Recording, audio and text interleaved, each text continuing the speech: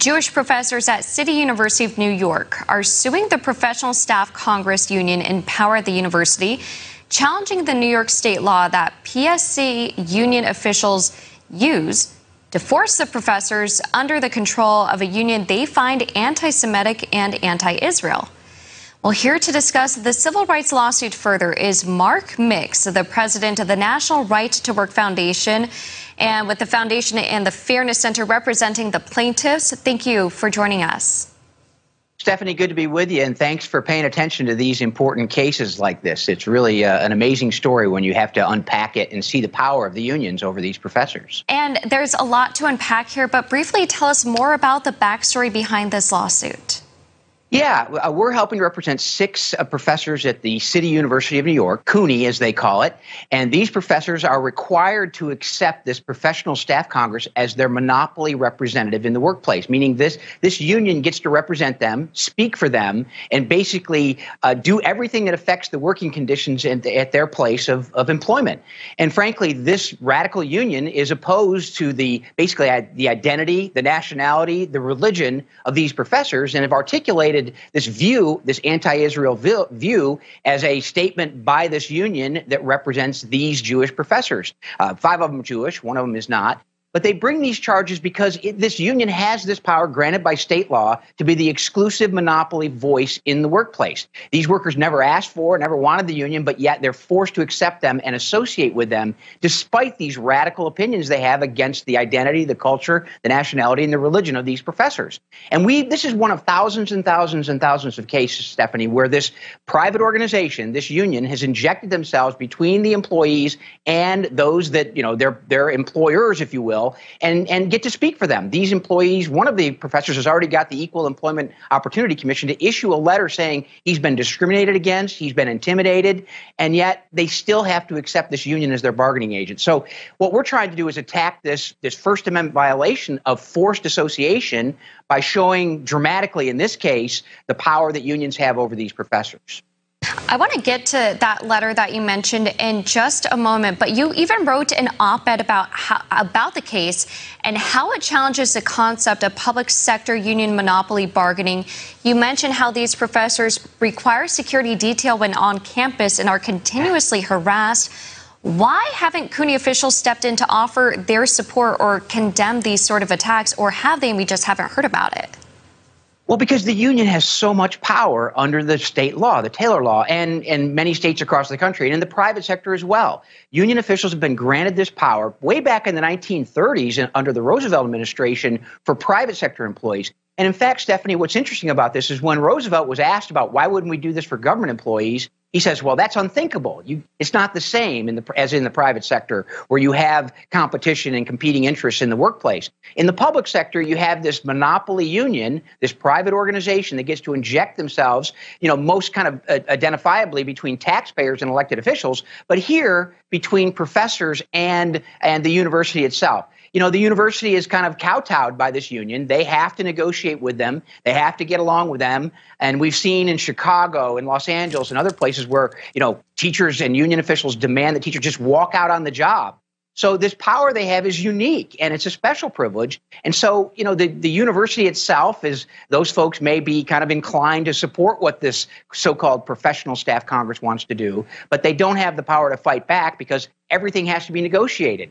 And so the union is in a unique, powerful position, and that's one of those places where they really, really want to be. And it basically says they're the single sole monopoly voice in this workplace on behalf of these professors. And going back to that letter that you mentioned earlier, one of the professors, Jeffrey Lax, already, as you mentioned, won a letter of determination from the Equal Employment Opportunity Commission, which found that CUNY and PSC leaders discriminated against him, retaliated against him, and subjected him to a hostile work environment on the basis of religion.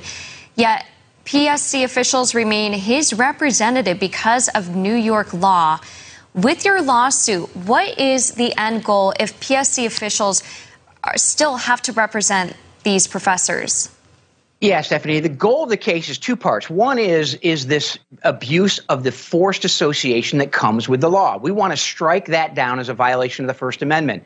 It was about 3 years ago we won a case in the U.S. Supreme Court called Janus v. AFSCME that basically protects government employees from being forced to pay union dues or fees as a condition of working for their government. And what happened there is the court got to the First Amendment, the free speech part of the First Amendment. There's a second part of that, the speech part, because the money that they were forced to pay was being used for political purposes.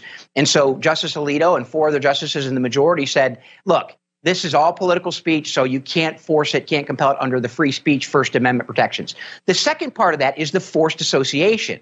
You know, they're not a force to pay for this speech, this forced speech, but they're still a force to associate. And we believe the right to associate that exists also presupposes logically the right not to associate. But yet state law in New York and several other states says you must associate as a condition of you working. You must allow this private organization to speak for you. You must allow this private organization to negotiate for you. You must accept what this private organization gets and work under the conditions that they impose on you. So the freedom of association is what we're after here. And we want the unions to be able to say, look, we'll represent you, but you must be, you must accept our representation voluntarily, not through coercion and force. That's the big piece of this case.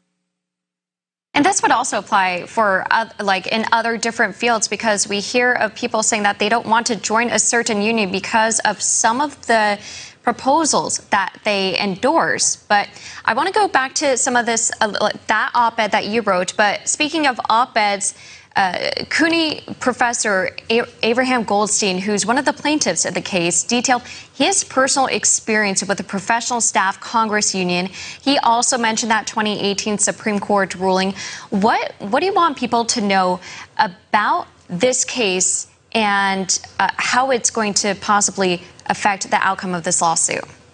Yeah, Stephanie. Well, we've gotten lots of opportunities to see the power of the government unions over the last 2 years, specifically in the government school system, where the top bosses of the American Federation of Teachers and the NEA have basically had control over the entire school system across the country, going as far as writing code for the CDC about how to reopen schools. I mean, it's been amazing to see this power. But this power, as a result of this monopoly power that's granted in the situation like this in New York under the Taylor law there, is something that we hope to make sure that more people understand. Certainly getting the word out about Janus and government employees' rights across the country not to fund it, not to be forced to pay their money to fund it, but also the second injustice is this forced representation. This idea that the monopoly power of a private organization can step in and say, this is how you're going to work, whether you like it or not. And this is what you're going to accept as our statements about political issues, religious issues in this case. I mean, this is an outrageous usurpation of power above and beyond what individual freedom ought to be in the workplace. And yet union officials and many politicians support it because it creates this vicious cycle, Stephanie, where, union officials help to elect members of school boards, members of county commissions, members of Congress, members of state legislatures. They provide funding for that. And then they're negotiating with them and on the other side of the table. And that happens all across the country. And so we want people to understand that union officials have been granted this unique monopoly power. And this is how it manifests itself in the workplace. And just to follow up real quickly, do all the plaintiffs in this lawsuit, do they all still work at CUNY? Yeah, all 6 of them do work there in various capacities. And, basically they're all into one big bargaining unit. The adjunct professors are with the senior professors and they negotiate terms for all of them. And we know that, just this negotiation you can't make everybody equal in the workplace. And that kind of violates other rights, too. But that's a bigger issue. But this notion that this organization can threaten and continue to encourage people to threaten students and other people to threaten members that they claim to represent is really an outrage in federal and state labor law. And lastly, where can people go to learn more about this case? Yeah, Stephanie, they can find information about the case at our website, or the foundation's website at nrtw.org, nrtw.org. And again, President of the National Right to Work Foundation, Mark Mix, thank you so much again for your time. Stephanie, thank you for bringing this important issue to folks' attention. Thank you.